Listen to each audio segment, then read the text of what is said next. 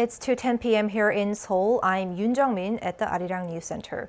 We're breaking into our regular programming for a live briefing from the South Korean health authorities on the coronavirus outbreak. The briefing is just about to start. Have a look.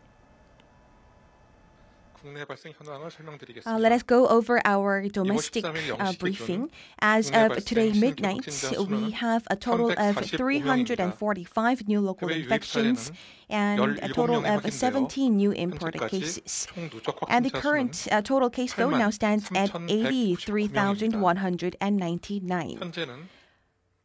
Currently, we still have 8,458 people remaining in quarantine, and there are 157 patients with critical or severe conditions, which is down by 4 from the day before, and we had 7 additional fatalities. I extend my deepest condolences to the deceased and the members of the bereaved families. And let's go through our domestic updates. And we have a total of 345 new local infections, 257 were reported in the capital area, and 88 in the non-metropolitan area, 28 in Chungcheong province, 8 in Honam province, and 18 in Gyeongnam province, and Gyeongbuk province, and 32 in Gyeongnam province, and also we had no case in Jeju Island.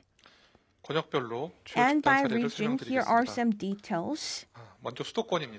First of all, starting from the metropolitan area in Seoul's Gurogu district in relation to a sports facility, we had the first index case on the 9th of February. We have 13 additional patients, increasing the total to 14 so far. And in Seoul's Songbukgu district, in relation to a sports facility, we had the first index case identified on the 9th of this month. We have 14 additional patients, and in total, we have 15 confirmed patients to date. And in Seoul's Songdong-gu district, we have the University Hospital. We have 3 additional patients, increasing the total to a total of 98.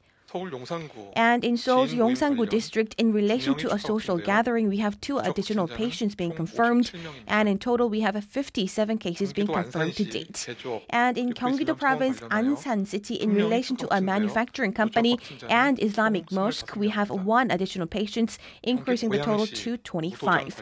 And in Gyeonggi-do province, Goyang city, in relation to a ballroom dancing, we have a total of 73 patients being confirmed. And in Gangwon-do province, here are some details. In Cheolwon-gun county, in relation to a family gathering, we had the first index case identified on the 9th, and we have 10 additional patients, increasing the total to 11. And moving on to Chungcheong province, in relation to a Sejong city construction site, we had the first index case identified on the 6th of February. We have 10 additional patients, and in total, 11 have been confirmed to date.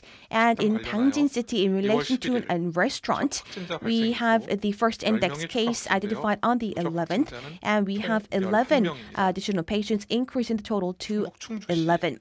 And in Chungju city and Jeonbuk's Kimje city, in relation to a meat processing business, we have 3 additional patients, raising the total to 68. And in Honam province, in Gwangju city, in Bukgu district, in relation to a second adult game room, we have 5 additional patients, increasing the total to 36.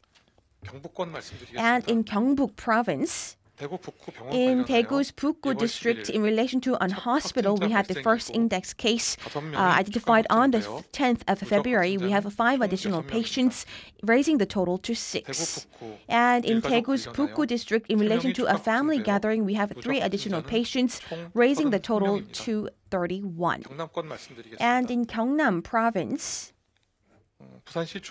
in Busan City's Junggu district, in relation to a care facility, we carried out a mass testing. We had also 8 additional patients being confirmed, and we have a total of 25 patients being confirmed to date. And in Junggu district, we had the rehab hospital. We have 3 additional cases, and a total of 45 have been confirmed to date.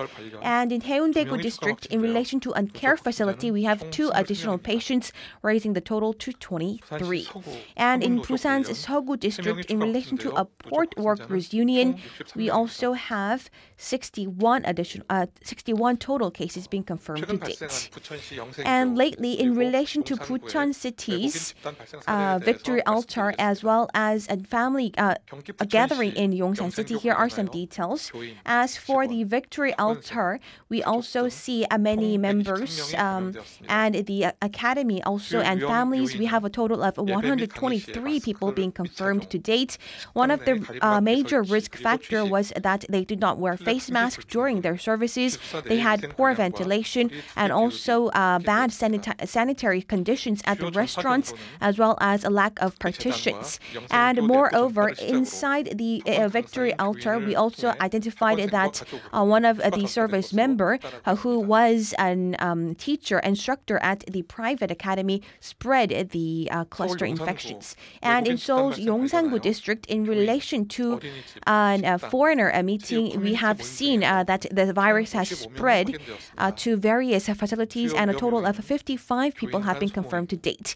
And the major risk factor was the small gathering among service members, as well as many other gatherings indoors. And also we have seen the attendees at the religious facilities also, and the virus also spread from that service to other facilities as well.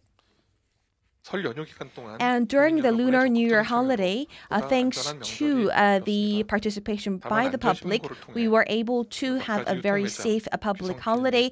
However, we also have some reports of violations and breaches at our Safety E-report, and here are some details. At the markets or the department stores, there were people who did not wear face masks properly, and they also had sample foods as well as testings of the cosmetic products.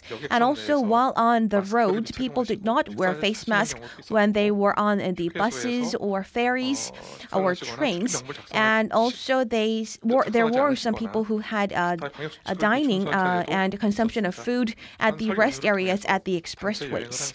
And also, we have seen some group package tours during the holidays as well. And we have many people of the public, especially for who have taken part in the quarantine measures, and we thank them once again. We ask for your continued participation going forward. And domestically, here are some updates on the new variants. As of 13th, we have 8 additional new variants being confirmed, and a total of 88 new variants have been confirmed here in South Korea. And out of these 8 new variants, all of them were imported cases. 5 were the UK variant, while 3 were the South African variant, and also 1 were a foreigner, and 3 have been reported at the points of entry, while the rest of the 5 people have been tested positive when they were on self-quarantine. And we have seen no local transmissions of such new variants. Moreover, their immediate family members, and also we carried out 4 people who had immediate contacts, but all of them tested negative, and they are on self-quarantine. And now we are ending the Lunar New Year holiday, and we will be starting a our new daily routine start after the Lunar New Year holidays. We will be having the rollout of the vaccines, and we ask for you to continue to exert a sense of vigilance going forward. We will also exert our utmost efforts. Thank you very much.